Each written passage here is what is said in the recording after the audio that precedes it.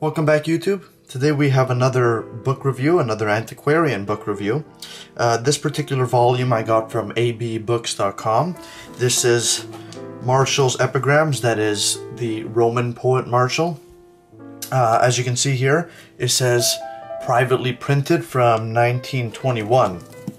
Now, interestingly enough, it came in the archival mylar, and I'm not sure if this was done by the bookseller or the previous owner, but let's just go through the book itself. So we have the mylar on top, and then the inside, let's take a look at the covers. We have a soft paper fabric-y type cover here, and then we have this buckram type spine. We have a little blemish here at the bottom that I'll try to clean off, and then the leather label here which has the information, and likewise we have the same on the back. They're pretty clean overall. Put the mylar back on here. If we open it up, you'll see it says 1 of 900 copies. This was probably done by the bookseller. The standard end pages here, you can tell it's nice thick paper. Martial's Epigrams. And also to show is that the edges of the paper themselves are those rough-hewn hand cut type edges here, which adds a nice rustic look. So let's open up here, Martial's Epigrams, and it says this edition is limited to 990 numbered copies for subscribers only, and then it says this is number and blank. So this particular book doesn't say who the private printer was or the publisher, and interestingly enough, it doesn't say which number this is. Now, you may take, this just says 1 of 900 copies, although that's incorrect. It's 990 numbered copies here. So for all we know, this could be the first, it could be the last. We don't know which copy this is, but it's interesting that the printer did not put which number it was. So as you can see here, it says Martial's Epigrams in 15 books, completely translated into English for the first time.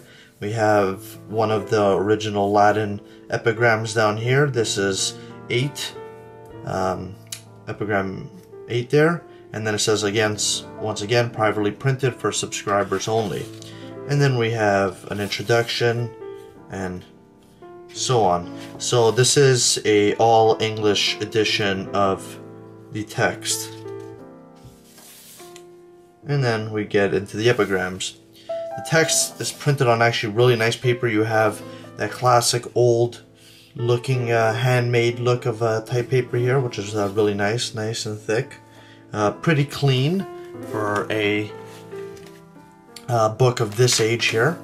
And now we can get into it a little bit, and I'll show you something that I found was interesting. So this must have been from one of the previous owners, is somebody pressed a clover in here. Now, I don't know if this is, yeah, it's a 4-leaf clover that was pressed in this piece of paper here within the book itself. And this particular book, that part that it's pressed into, is the notes to book 9. And I'll read you part of the translation, one of my favorite epigrams, which is book 10, number 47. So let's get there now.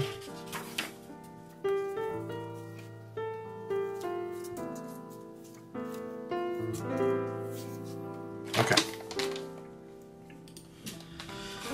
Alright. Martial, the things that do attain. By the way, this is commonly called the means to attain a happy life, or the happy life.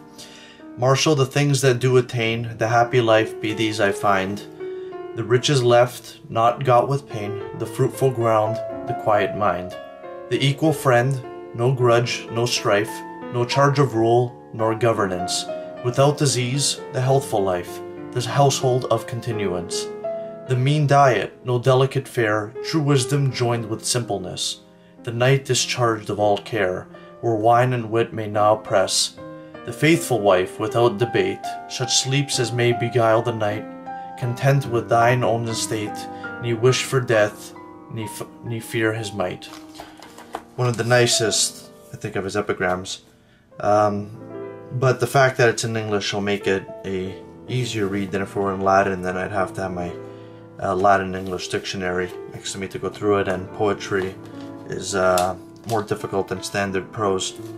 But overall, that's Marshall's Epigrams, privately printed here. I hope you guys enjoyed this video. Don't forget to check out the leatherlibraryblog.com for more news and reviews. Don't forget to rate, comment, to subscribe, and as always guys, keep on reading.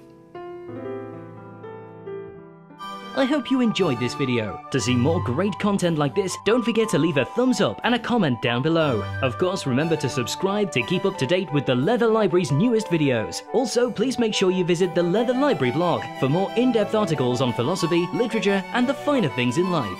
As always, keep on reading.